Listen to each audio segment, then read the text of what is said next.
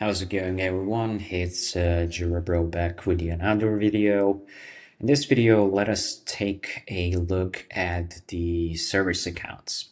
Service accounts are actually being used to do all of the automations and all of the other things when someone who actually leaves the company or someone who actually changes the team cannot do anymore. Like it says, and they allow you to automate the tasks with an account not associated with a person. So that is a important thing to understand, that that account is not a person itself.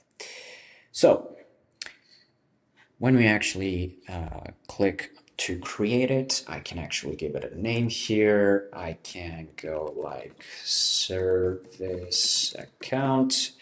I can give a description if I want. What is the purpose of it? I'm gonna skip. Now, I can choose the app roles for this specific service account, for example. And also, I can add it to some of the groups in here. So for Jira, what I can actually do is I can add a role as of a user. I believe that you're familiar with this, since this is the part of the organization admin who actually has the ability to add other organization admins, also the site admins, and also the Jira admins in here. So I can change this to Jira Administration to be the app admin.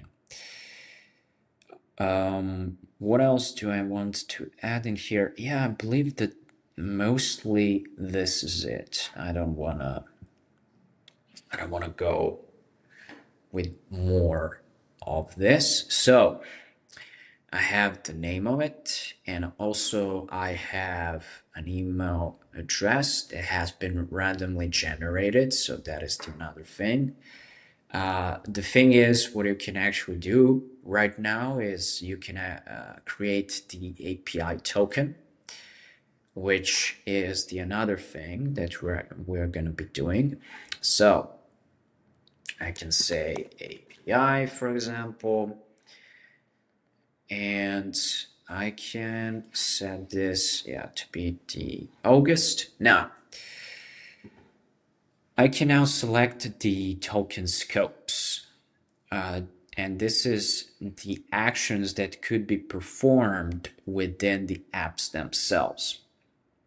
So, for example, I have the common property build info allowed to delete build information, delete board configuration settings, features, and properties. For example, there's a lot of them. There's 407.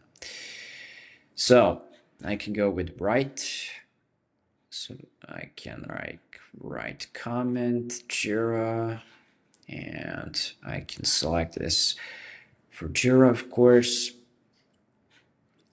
Create and update the dashboards, create customer entitlements, save designs, for example, feature flagged information. What else? I can save field configurations. That is another thing. Create and update filters. That is an interesting one as well. I can say next. Create the API token. And this is where you actually want to save it. So I'm going to save it now. And basically, that is it. So for all the things that need to be done with the service account itself, the service account will actually do that. So you get the part of the groups that they are, and also this API where you should probably write this down and actually to use it. Now the question is, okay, how this can actually work, right? The question is, can this work with the Forge applications, for example? That is a great question. I didn't use this to test it with the Forge apps themselves. It is a worth of a try to actually do that. And yeah, but if you go to users right now, and if we actually go, do I have some of them? No, not really. But I have the service accounts right here, and you can explore them. So this is the synchronization of data between the Jira and the other apps as well.